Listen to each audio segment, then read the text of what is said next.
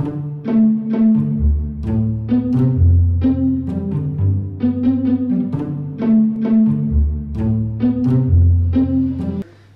a bunch of people in Amsterdam, Jan de Boer, Diego Lisca, who's a really good graduate student, and Tarek Anous, who's a postdoc there.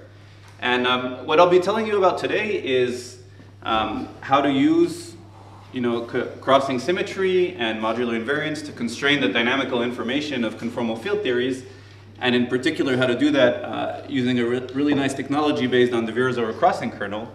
But our motivation really comes from quantum chaos, and so I wanted to say a little bit about that. So the real question that we would like to understand is, what is quantum chaos in conformal field theories?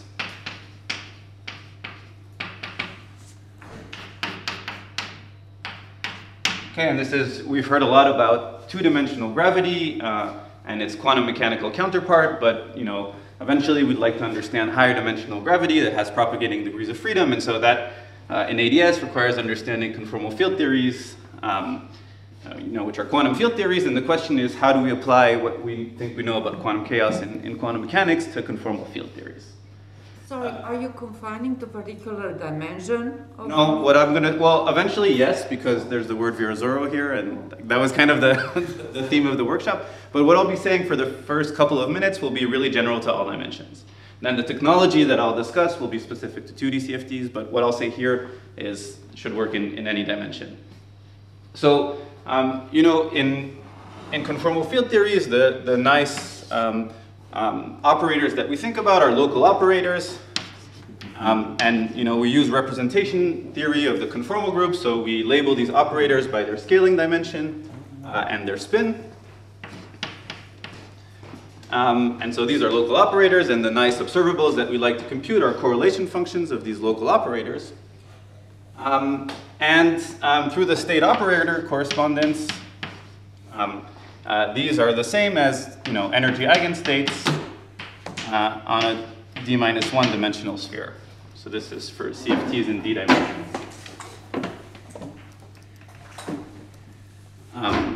So the Hilbert space of the theory is organized according to the local operators, and we also have the operator product expansion, which is an absolutely convergent expansion, which says that if we have two operators, let me just call them 1 and 2, we have a convergent expansion where we can rewrite it as an infinite sum over all the other operators. It's the sum over k, and then there's just some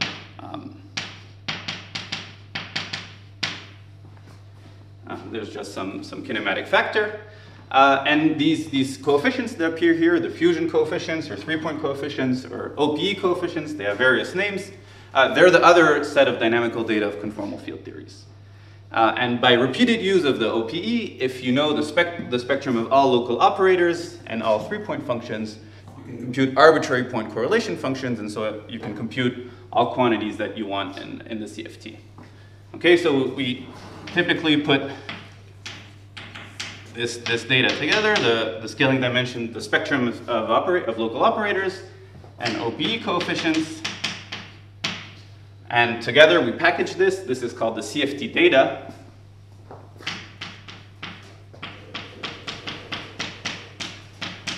And understanding what quantum chaos means in conformal field theories is understanding what is the right set of properties that this dynamical data needs to satisfy in order for the theory to be chaotic. So basically you say that conformal bootstrap is a chaos. Is what? The same thing as chaos. No. He's going to give some more conditions. No. The data that you just described. Yeah, I'm saying there's condition on this data for the theory to be chaotic.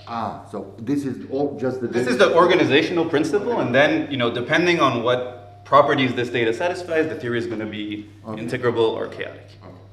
For example, the spectrum of a free theory is going to be extremely regular. That's not chaotic, and the 3 Ising model will have a very complicated spectrum of local operators that would be chaotic.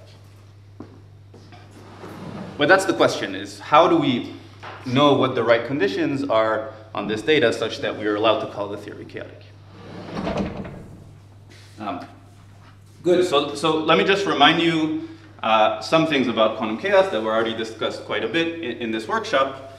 But you know, property one is about the spectrum of the theory. It's saying that, you know, the Hamiltonian of a chaotic system is well approximated, at least in the right regime, by a random matrix.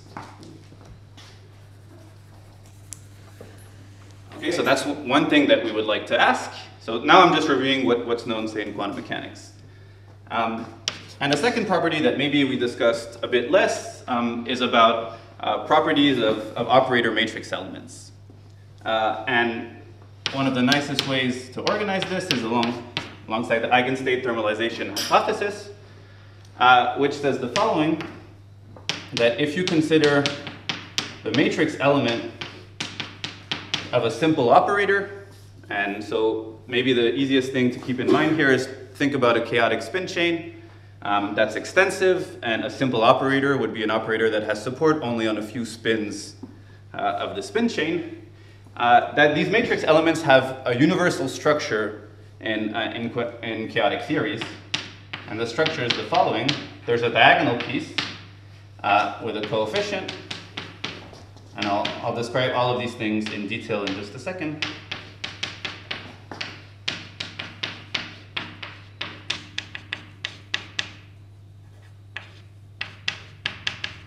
Okay, so there's a general structure which is the following. There's a diagonal piece multiplied by a function, and then there's an off-diagonal piece.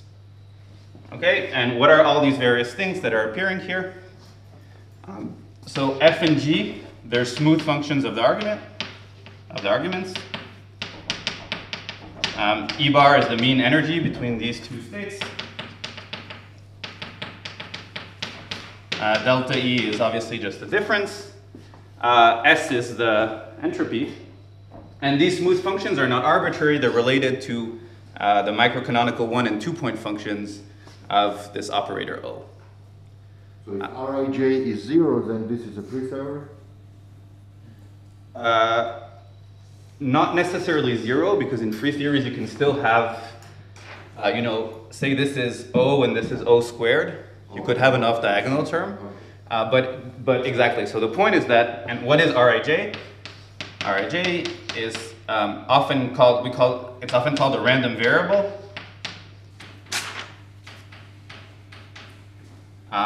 With a Gaussian distribution.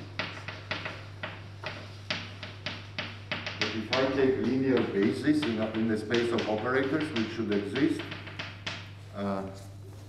which means that O square is not allowed, just I take linear basis, then these things get simplified? Well, I mean, here, you know, we should, so maybe I should have said this, first of all, we should think about very high energy states. These are, you know, energy eigenstates that are relevant in the thermodynamic limit. And then you have to study all of them, right?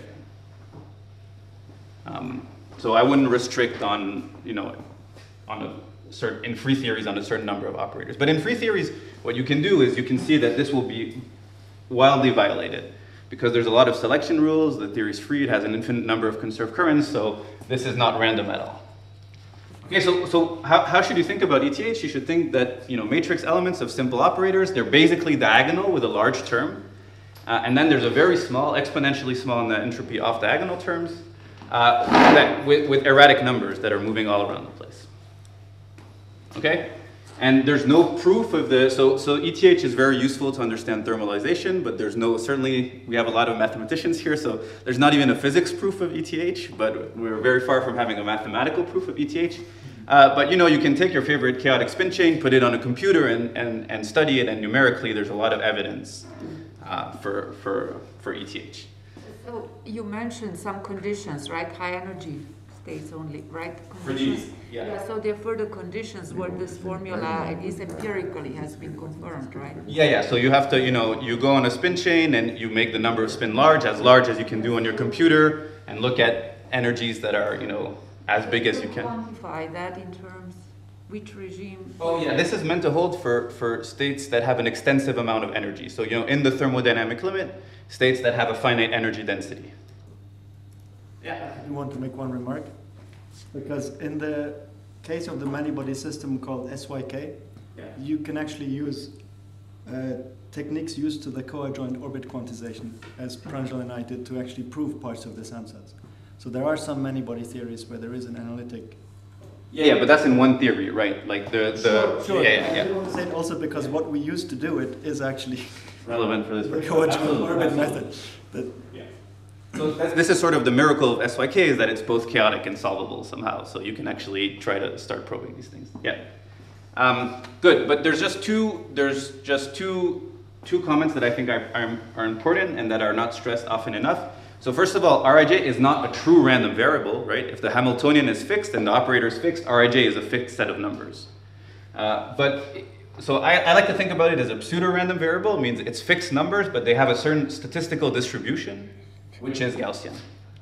And in fact, it's not even Gaussian. People say that because often what people care about in thermalization is computing the autocorrelation function, the two-point function, and for that all you need is the Gaussian part of the distribution, but there are always non-Gaussianities, okay? And for this ansatz to be consistent with higher point correlation functions, you know, matrix elements, or these random numbers, if you look at, you know, say a 4-point function, there's some correlation here. The connected part is non-zero, okay? So it's not true that these have a Gaussian distribution, but if you look at how big the higher moments are in the relevant elements Rij, so if you look at Rij and look at the kth moment, okay, you can estimate it to be further exponentially suppressed in the entropy. Okay, so the point is that this is an approximation. Sorry, it is yes. E minus what? K minus 1? K minus 1 over K times the entropy. So you know, as K goes to infinity, these are further and further suppressed. This is what you get for K equals to 2. And you need to take them into account. And of course, when you compute a 4-point function, there's more sums over intermediate states. So even though they're further exponentially suppressed, they can give equivalent contributions. So this exponential that we have in the expression, that's already one of those, or like kind of I get confused. Yeah. So if you want, this is the everything that's here is the variance. 2-point. And it's of size e to the minus s. So you evacuated it from like now this is equal to 2, Rij there. It's not the same as Rij. No, not quite. Yeah, sorry. Yeah. I understand what. Yeah. Sorry. Yeah. This is a bit schematic. Here we've already extracted Yes. the moment out of it. Yes. Yes. How big can I take K? K means what does K go into infinity? Well, okay. In principle, if you first take the thermodynamic limit, you can make K as big as you want. But there's an order of limits issue, right? It's important that O stays as a simple operator. And if you look at a correlation function of too many simple operators, you sort of exit the simple regime, and so you have to be careful. Okay. But you know, if you first take the thermodynamic limit, you can imagine pushing this as far as you want. But there's also a bound on how, like, at K equals infinity limit, you have e to the power minus s suppression. Yeah. So is there a physical way to understand why that's the maximal suppression allowed? Probably. This is just a kinematic factor where you assume that the 4-point function is order 1. There's 3 powers of the entropy in intermediate states that appear here, but there's 4 coefficients, so that's how you get the 3/4. So, K goes to infinity is just the limit of that. Basically, at that stage, you forget about, it's like you forget about the fact that there's external states that reduce it by 1, and just every single time you introduce a matrix element, you have to introduce 1 power of the entropy. That's why you get e to the minus s. Yeah. Sorry, what is the subscript on the Rij K? Kth moment. This is the size of the kth moment. But yeah, Anton's right, this is not exactly the same R as I wrote here. But there then just with a Gaussian distribution of what? Of variance 1 or of variance 5? Oh, sorry. With mean 0 and variance 1. That's what people usually say, but yeah. Okay. This should be known actually for those models like 3D-dimensionalizing and so on. We should know what these RIJs are now. We would love to. I'll get to that in a second. Maybe one day the bootstrap will tell us, but we're very far from that yet. Bootstrap is not close to No, not even close, unfortunately. Yeah. Good. So this was all about quantum mechanics, but now how do we apply this to CFTs? Okay, so point 1 is easy. Oh, we can't see point 1 anymore. I would make the reports a little higher actually. Tiny bit, right? It would help. Yeah, but okay. They're already very nice. So Well, that was a lengthy negotiation. That's as high as we could get. There's a roof constraint, I guess. Yes, in particular, yeah. Good. Going through the roof, this was not allowed. So don't have the very tall speakers, right? Good. So point one is easy because we said that the Hamiltonian should be described approximately by a random matrix. But I also told you that the spectrum of the theory on a sphere is just given by the set of local operators. Okay, so the energy eigenstates is the set of local operators, the delta I. Let me suppress spin. And that just means that if the CFT is chaotic, there has to be certain correlations among the distributions of local operators in CFTs. And now the question is, so this is the statement about the spectrum, but now there's a question of what do we say about OPE coefficients? And some of them have a natural answer in terms of the ETH. And those are OPE coefficients, Cij, so through the state operator correspondence, this is just a 3-point function. In other words, an OPE coefficient. So if you apply ETH to CFTs, it just tells you that there should be a certain statistical distribution for the OPE coefficient. And remember that here, these energies were high energy states, and this was a simple operator, which just means that the scaling dimensions of I and j, they need to be very big. They go to infinity in the thermodynamic limit, but delta A is kept fixed. Okay? And typically we have a sort of CFT phrasing for this. Even though there's no scale in the problem, we call these operators heavy because they have a large scaling dimension, and we call these light. Okay, so this is a statement about light, heavy, heavy OPE coefficients. Okay, so if we think ETH applies to CFTs, one of the conditions on quantum chaos is that the light, heavy, heavy OPE coefficients should have a certain statistical distribution. But of course, that's not all the data of CFTs, and in particular, what can we say about C light, light, heavy, so when two are kept fixed and one is sent to infinity, and what can we say about OPE coefficients where all three operators are sent to have very large scaling dimensions? So this is the question, and we proposed, so I guess a year and a half ago, with Jan, we made a proposition for what we think the properties should be. We called it the OPE randomness hypothesis.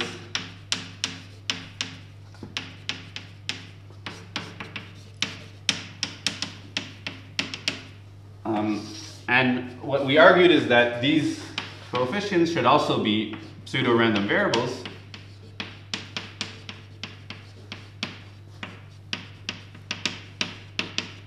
With an approximately Gaussian distribution.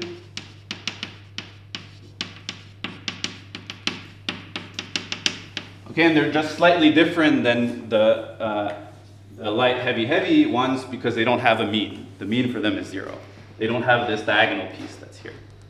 But other than that, they behave like random variables with a Gaussian distribution. And you can always pull out. So there's some variance that needs to be computed, but this is the property that these coefficients should satisfy. Okay, so that's a conjecture, a hypothesis. It would be great to be able to prove or disprove it, but the problem is that it's very hard. And this is where I come back to your question: is you can ask, so what tools do we have? The problem is that maybe outside. Sorry, but you're not saying about heavy, right? Oh, both. Sorry, both. Yeah. What about light? So light. No, light don't need to have anything special because chaos is really about the thermodynamic limit, about very high energy states, and light is just not in that sector. And in fact, we know of many CFTs that are chaotic, like n equals to 4 super Young Mills is a chaotic theory, but it has an integrable sector, and C light is completely integrable. I'm sorry, Yeah. is this statement proof? I mean, I thought people are working on proving that n equals to 4 is entirely integrable. No, I don't, well, okay. I think what people are hoping to be able to prove is that in the light sector, so in the perturbative sector, maybe they can prove that it's integrable to all orders in the 1 over n expansion. What they have right now is planar, and there's some work on understanding 1 over n corrections, and maybe one day they'll get to the all orders, but nobody believes, this is about, planar limits, so correlators with small scaling dimensions. I don't think anybody believes that the spectrum of operators, of heavy operators is integrable in n equals to 4. Okay, but I think this is a change of paradigm from, say, 20 years ago, but that's fine. I mean, I'm not sure. Okay. I think even the hardest defenders of integrability, they were always talking about the planar sector. Well, here's one thing one can say, right? I mean, because this question does come up often. If it's really true that n equals 4 is fully integrable, then how can there be a black hole? Because we know it's a thermal state, and we know that integrable theories don't thermalize. Yeah, okay, but if you have if there's a temperature, then supersymmetry is broken anyway. I mean, but it's described as some state in n equals to 4, right? Yeah. this I'm not sure. Yeah, I think this is a side question. I mean, we could ask the experts, but I'm pretty sure that, if you phrase it in this way, they would not make any statements about the integrability of something like this. Okay, I mean, just to come back to this point, I mean, isn't it a bit counterintuitive to say a quantum field, a conformal field theory is in any dimension is chaotic? I mean, there's... No, I didn't say that. I said that I want to develop criteria to know if a CFT is chaotic, and these criteria work in any dimensions. Okay. I'm not saying all CFTs in all dimensions are chaotic. That's not true. A free theory is not chaotic. Yeah. Okay. The ON model is not chaotic, and so on. You are making the loop. I asked that question in the beginning. Yeah. Sorry. Don't you have some to turn back to this? Numerics. Very good. Spin change. So the problem, exactly. So this goes back to Samson's question, what's the state of the art in the bootstrap? Say the 3D Ising model is, what we think is the simplest chaotic CFT, maybe. The bootstrap is so far from this, the bootstrap can do up to delta equals 6 or something like that, right? It can get some bound and some good precision on the first few operators of the theory. But it's very, very far from extracting scaling dimensions or OPE coefficients of very heavy operators. It's just not there. It's far from being there yet. And okay, I've talked to a lot of bootstrap friends about this. It's not even clear that they'll ever get there. But there is no chance that one can truncate the spectrum and get the only light states consistent. So no. Yeah. There is no chance. No, because you always have operators in the OP that appear that are heavier that you need to... But those coefficients cannot be set to 0 consistently. No, yeah, I don't think so. Yeah. So this would be the goal. Hopefully one day the bootstrap, will be good enough. This would be the dream, is that they'll solve the theory completely, and then we can look at these numbers on a computer and see if this satisfies something like this. But unfortunately, we're not there yet. So that's a bit unfortunate. So, just like the ETH you can check on a computer, we don't really know what to do here. So what I want to do today is at least show that something like this is possible and can be consistent. Okay, and like I argued here, it's never true that things have a Gaussian distribution, but what is true is that they have an approximately Gaussian distribution with further moments suppressed. So can we at least show that something like that is happening here? That's what I'm gonna try to be doing. And one thing that's important to say is that this dynamical data is very constrained by the CFT axioms, by modular invariance and crossing symmetry. Okay, so for example, in two-dimensional conformal field theories, we have modular invariance, which is a property of the finite temperature partition function. Okay. And if you look at it in a limit where inverse temperature goes to infinity, so when a temperature goes to 0, this is just given by the vacuum term with vacuum energy C over 12, 1 plus exponentially suppressed terms in beta. Okay, but of course there's modular invariance, so you can ask how is that reproduced in the cross channel? Squared over beta, rho of EI. Okay, and so here beta is going to infinity, so all of these terms are becoming order 1, so you need to reproduce this sort of leading divergence, not by a single operator, but by the cumulative effect of many operators. Okay, and you work this out, and you see that for this to be consistent, what you find is the following expression. Okay, and this is just Cardy's formula. So we cannot derive the precise spectrum of operators, but what we know is that, you know, their cumulative effect has to be this big. And you can do the same with crossing symmetry. You can look at a 4-point function, 01, 02, 03, 04. And there's 2 ways to expand this. Well, there's 3 ways to expand this, but you can do 01, 02, 03, 04. Or, you know, 01, 04, 02, 03. And you can go to an OPE limit where you send x1 to x2 and x3 to x4, in which case this correlation function just becomes the following. And now you can ask, how is this reproduced in the other channel? And again, it's the same business. It's not reproduced by a single operator, but it's reproduced by the cumulative effect of many operators. So if you want here, we're just propagating the identity, but this is also equal to this, which is a sum over many heavy operators. And from this, you can extract another formula, which says, so here there's OPE coefficients, you know, 1, 2, heavy, and there's another one here, 3, 4, heavy. And so you can find an asymptotic formula for these OPE coefficients, which looks like this. Okay, so maybe you're less used to this formula. It's, if you want, it's the equivalent of a Cardy formula, but that comes not from modular invariance, but from crossing symmetry. And it tells you not, again, what the individual OPE coefficients are, but what they need to be on average for crossing symmetry to be satisfied. And what are the conditions on entropy function and S0 E bar from crossing symmetry and things like that? Any conditions? Yes, actually, there are formulas that you can find. In 2D CFTs, there are formulas that you can find for this and this. Yeah, but in general? In general, no. And even the entropy, we don't know, right? So we know how it scales with energy at large energies, but the prefactor is unknown.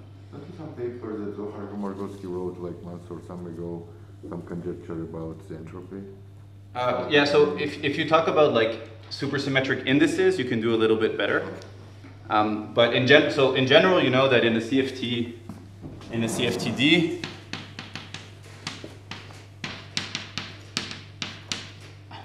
this is just the fact that the free energy is extensive in the volume, but there's a number here out front, and that number we don't know from any first principles. If you want the miracle in 2D CFT, then we know what the number is. It's the central charge, and we get that from modular invariance. But in general, we don't know what S of E is. Good. So these are known as asymptotic formulas.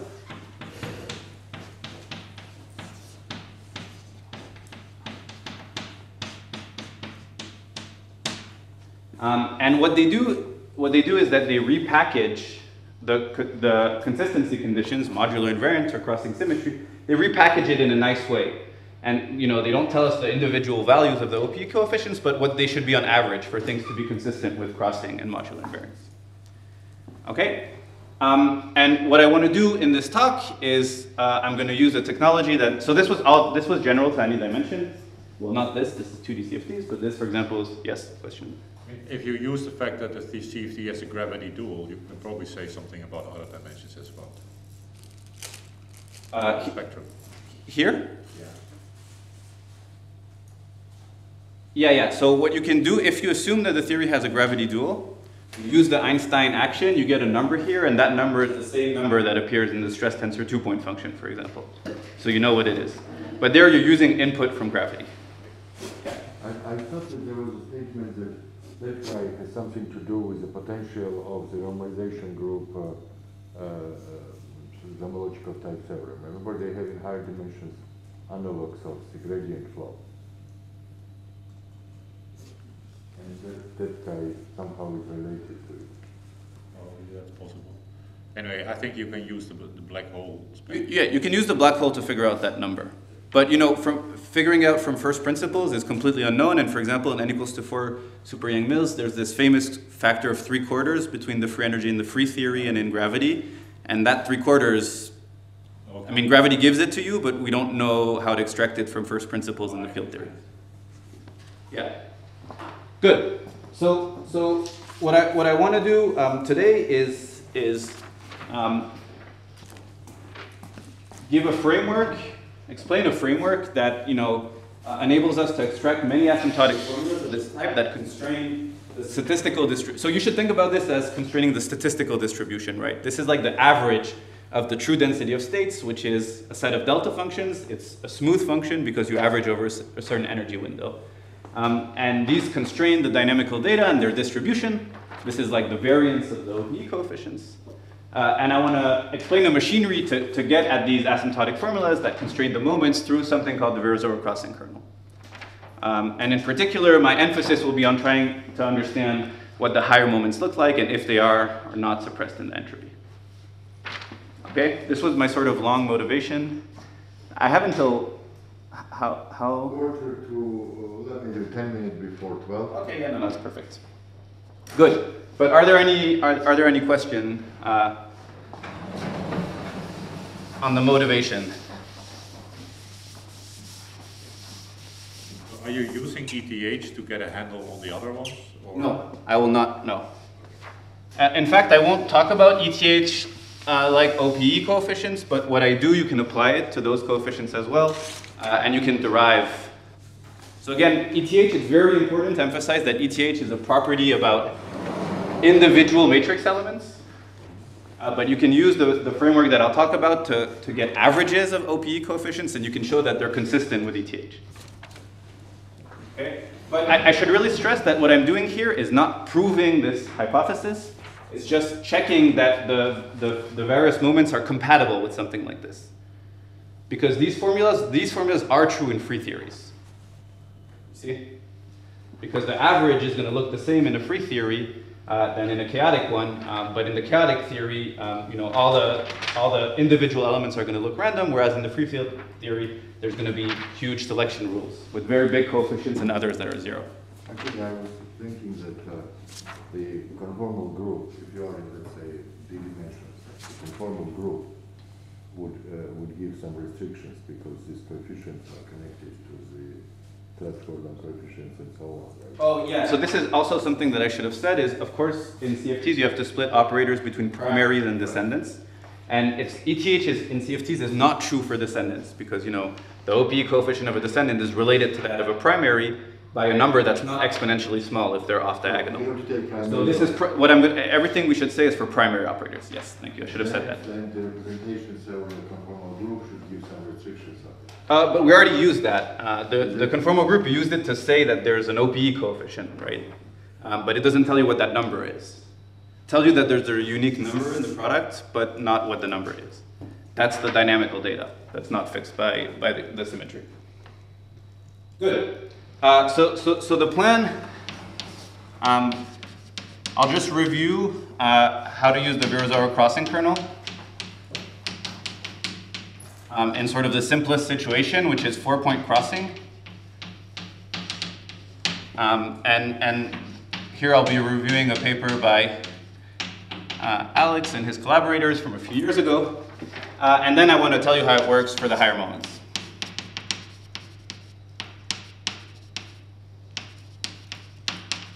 Okay, and we'll see. I'll give some examples. We'll see how much time I have. Okay, so let's consider the following 4-point function, where I've put 3 of the operators at 0, 1, and infinity, and the 4th operator is at the point which is the independent cross ratio that you have for a 4-point function. So like I said, there's 2 different ways to write this.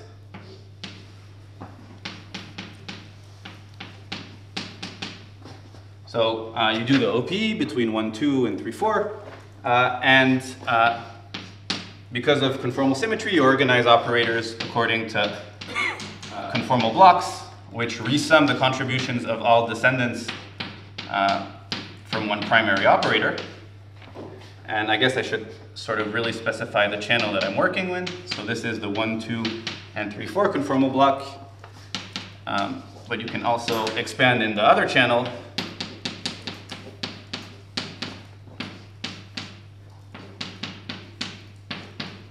And now here you have a different cross ratio.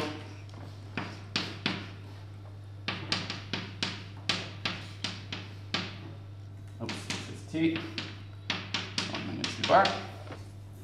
Okay, so this is the two different decompositions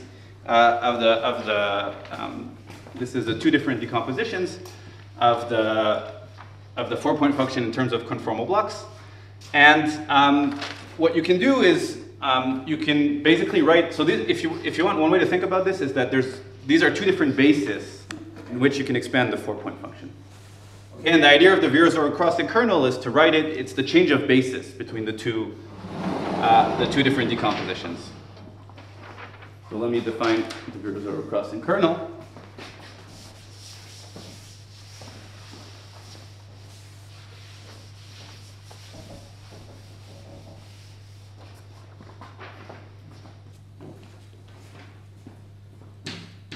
So, like I said, it's the crossing kernel is the object that, you know, starts from one basis.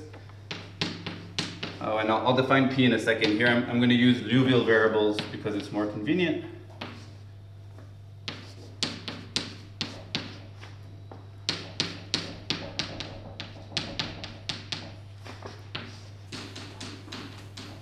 Sorry, this is somewhat of a lengthy definition.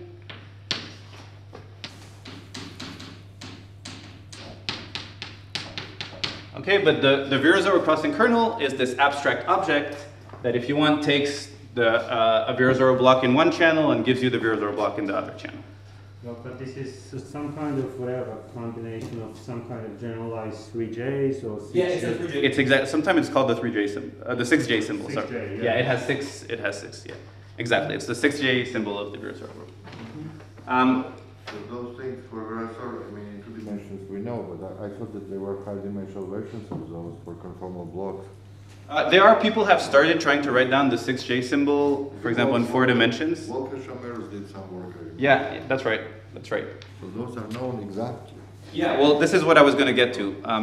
The problem with trying to implement this precisely, if you want to do it directly, is that we don't know the conformal blocks. Virasoro blocks are not known in closed form. But as you said, there's a sort of miracle is that even though we don't know the conformal blocks, we actually know the crossing kernel in closed form. And this was written down by Ponsod and Teschner. For only rational, so for non-rational theories, like Teschner wanted for Liouville and so on, it's still conjectural. There are some things that follows from Zamolodchikov's, whatever, D, Z, Z, Z work, but I mean, Teschner's formula not proven. It's not proven? I don't think so. But why? Okay. I don't think so. I mean, it's an argument there in that community, but Okay. there are some tests. You see, problem is that it's continuous spectrum. Wait, are we talking about, sorry, the DOZZ formula? It is not proven. No, I mean, what statement is that, like from Sasha Zamolodchikova here, there's a full-fledged 4 continuous series representations. These 6J symbols when everything is whatever generic is not known.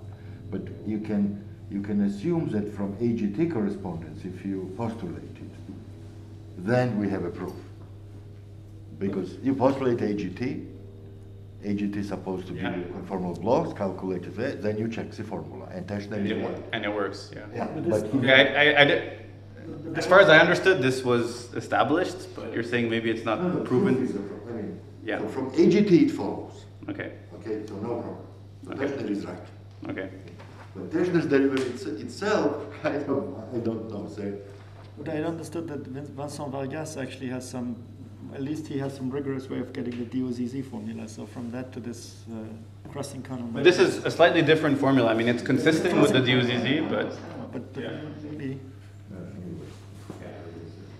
Okay, well, in this talk, I will assume that the form that we have for the crossing kernel is the right one. And I'm not going to write it on the board because it's very complicated. It's very complicated. It's a known function in terms of ratios of products of Barnes double gamma functions, but it's a known function. Sorry, Alex, I just want to be precise so I don't offend anybody. Yeah, no, I'm not offended. If you add AGT to then log Teschner, then then you're it's cleaner. good to go. Yeah. Okay, So you just say both. Yeah, okay. Very good. So it's known in closed form. okay? And you can plug this into the crossing equations and extract an OPE density directly from the crossing kernel. Let me maybe write that formula on the board, because it's sort of short. Do you anywhere want to take C goes to infinity, but because then it's called classical conformal group, and then it's 100% true? Yeah, not yet, but eventually yes. Yeah. For gravity comparisons, yes, but not yet. So you can write an OPE density, 1, 2 heavy, C, 3, 4 heavy, averaged, just directly from the crossing kernel. T, C, 1, 2, T, C, T. And then this crossing kernel here. PS, PT. Oh, and I never defined the variables P, but those are just the Liouville momenta, which are related to the weights. And of course, there's always F bar. Okay, in particular, if you go to the kinematic limit where T is dominated by the identity. Sorry, what is S? S is the cross channel. No, I mean PS, right? You have FPS, but S doesn't appear in anything else. Oh, S is here. S is one of the channel. Yeah, but only on the left-hand, click on the left-hand side. Oh yeah, sorry. So this is S, Yeah. HS. Sorry. Okay. Yeah, this is labeling the weight of the heavy operator. Yeah. Yeah. And so if you go to a kinematic limit where S is very, very heavy, it'll project on the very, very light T, which is a single operator. If say 1 and 2 and 3, 4 are the same, this becomes just the identity. Okay, and then the sum disappears, and actually the OPE coefficient of the identity with 2 operators is just 1, and so the crossing kernel is done this way. Okay, and then so if you want, you get a generalization of this formula for Virasoro primaries from this crossing kernel. And I could write it in closed form. I'm not sure how illuminating it would be, but it's just a known function. For arbitrary central charge. For arbitrary central charge, yeah. Yeah. Maybe I should write it down. Just so we know roughly what these expressions look like.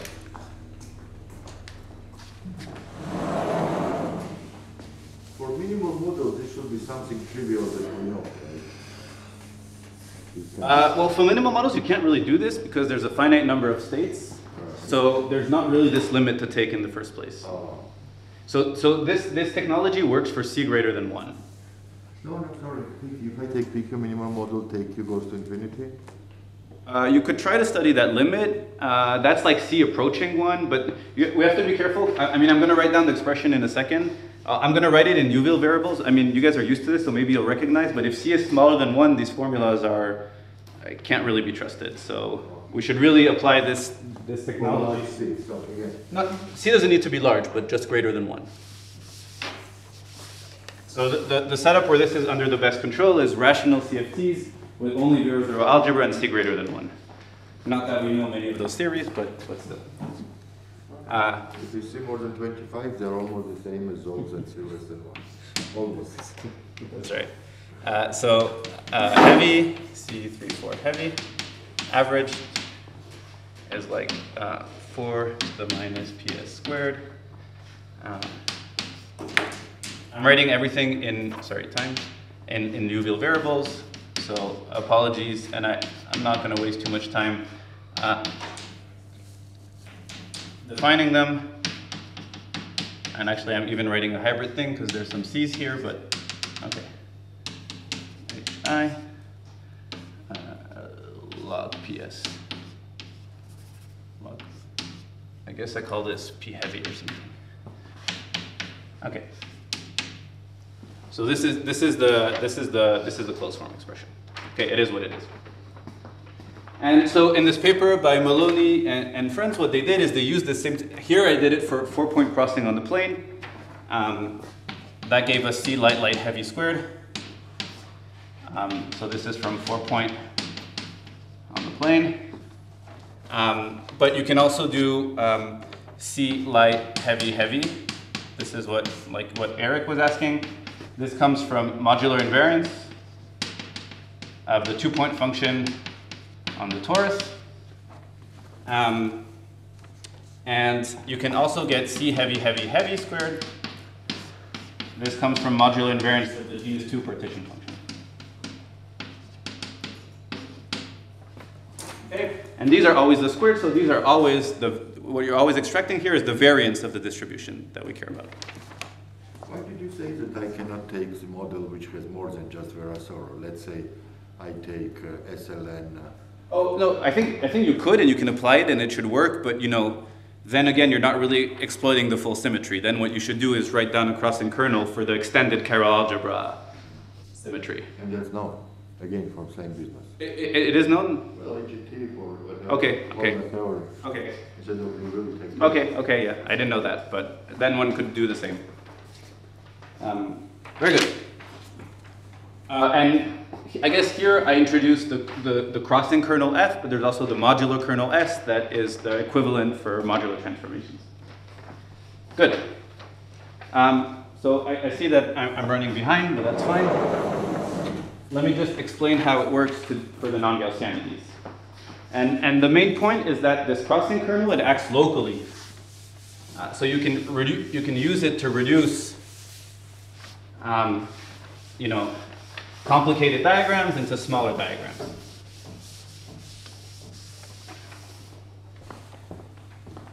So let me just show how that works for the genus G partition function in what I'm going to call the skyline channel.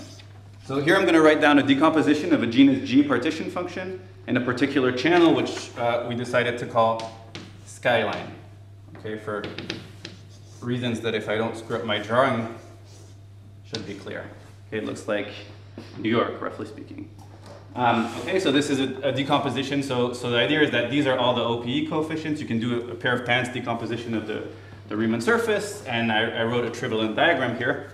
And depending on how many intermediate buildings you put here, that calculates the genus of the surface. And so how do you use the crossing kernel to extract the OPE density from this thing? So let me just label the operators, and I'll do one example just so you see how it works. 2, 3, and 6. Okay, so I'm labeling all the operators. So the first thing that I do is I do a crossing transformation on the operator 1. Okay, and now the diagram looks different. The bottom has not changed. But now, so 5 is still here, but now we have an operator 1 prime running here. This is 2, this is 6, and this is 3, and this is 4. Okay, I just did crossing for this operator here. Very good. And now I do crossing for the operator 3.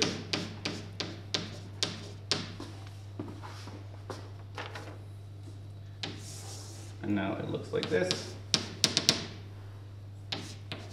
Just trying to get the numbers correctly. So 3 prime, 1 prime, 6, 5, 2, and 4. Okay, now what I did is I did crossing for the operator 3. Okay, get this? And then finally I do an S transform on 4, 4 prime, which gives me the same thing.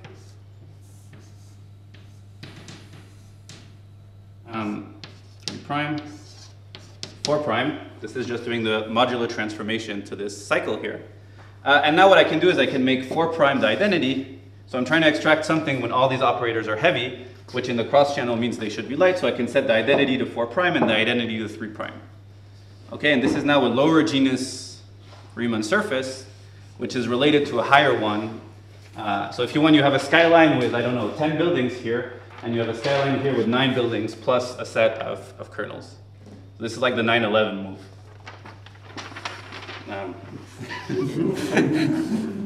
Too soon. Too soon.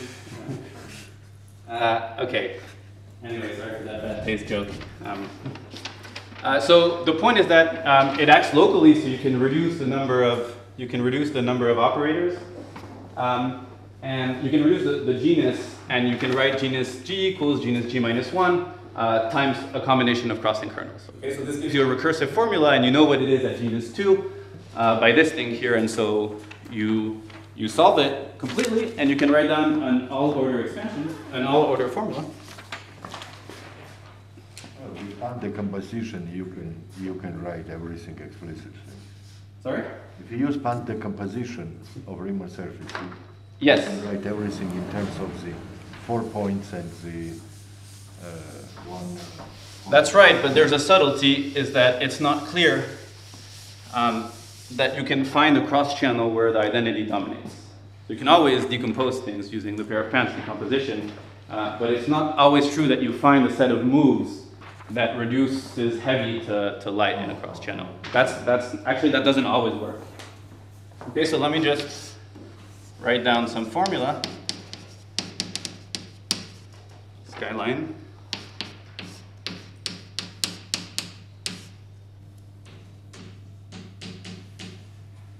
This is what the formula looks like. So NC labels the number of OPE coefficients, of heavy OPE coefficients that enter into this skyline decomposition. Sorry, I just want to get the factors correctly.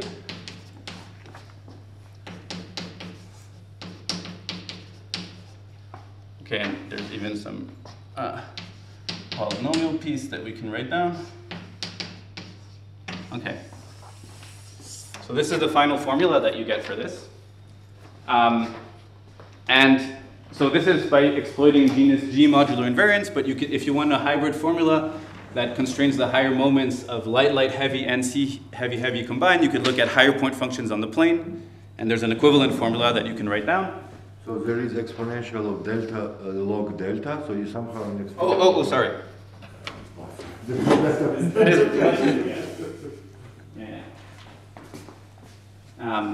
No factorials. What is NC? NC is the number of OPE, so I'm going to schematically call this NC. It's the number of OPE coefficients that enter into the decomposition in the skyline channel. Okay? And in particular, this you may recognize is basically the Cardy formula, or the Cardy formula multiplied by a prefactor. So you can divide by the number of, or you know, take look at the weight in individual OPE coefficients from this formula, and look at how it scales with the number of OPE coefficients. So this is what I was calling before the kth moment. You just normalize by the density to some power. Sorry? You just normalize by the density to some power. Is that what you're saying? No. I'm saying this is a formula for n OPE coefficients. I'm saying, you know, take the nth square root to obtain the net weight per OPE coefficient. And what you get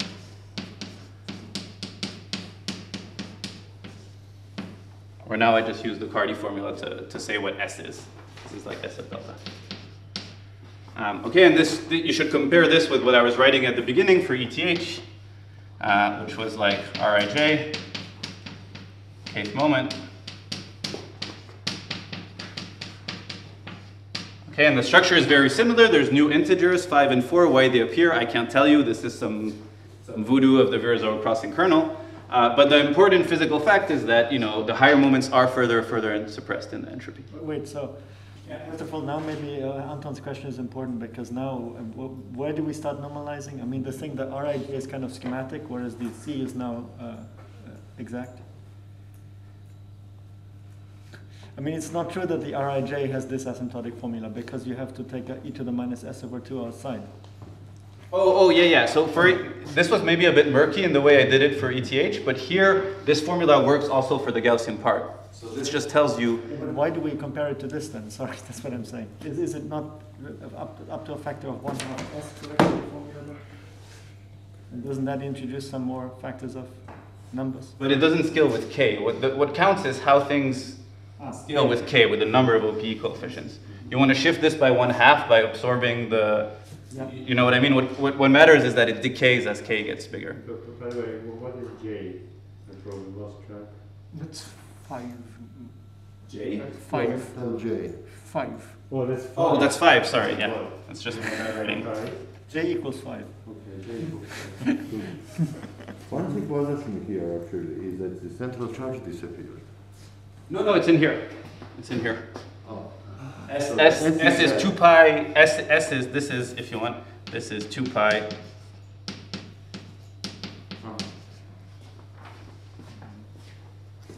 And it seems like that particular S could have been calculated completely in semi-classics.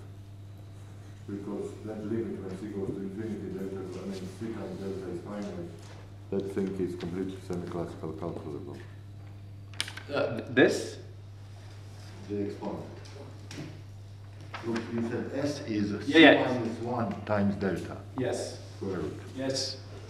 That can be calculated for large C because that's a leading term. That's all you need. That's right. So But this can be calculated semi-classical. Oh no, after you know the form. Yes. after you know the form, yeah.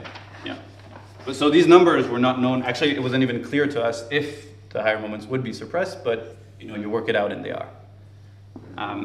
And you can do similar things for the crossing equation of many point functions on the plane. And get similar types of expressions where you can also show that the moments are suppressed. So even the number can be calculated because there is no 1/C correction to entire formula if you look on the. Because I was wondering that when you wrote the CTH formula, I didn't ask you, I wanted to ask you. Yeah. Does that have a meaning, semi-classical? If I have H bar and I expand in H bar, what is the meaning of the formula in perturbative H bar expansion? CTH formula, does it have a meaning?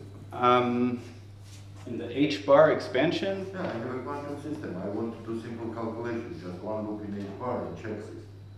But I do not. But what do you want to calculate even?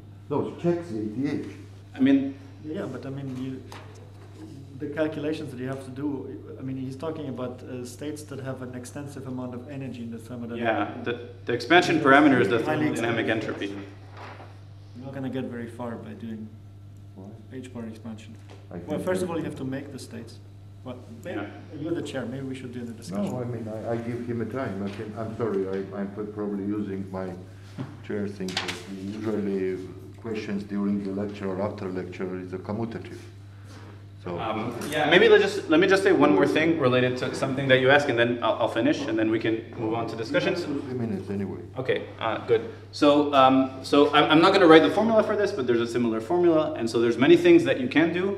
And ideally, what one would like to do is have a complete description of all possible decompositions of OPE coefficients and constrain their moments. But we can't quite do that because there's some channels in which you can never find a cross channel where the identity dominates. So let me just give an example at genus 3. Let me just see that I get the right topology. So at genus 3, there's the skyline, which is the one I talked about. There's the necklace. And there's this sort of hybrid one. I'm not sure how to call it. All of these we can get. So we have asymptotic formula for all of these. But there's two that we cannot get, which are these. And sorry, this was not the necklace. This was like the dumbbell, but this is the necklace. And these we cannot get.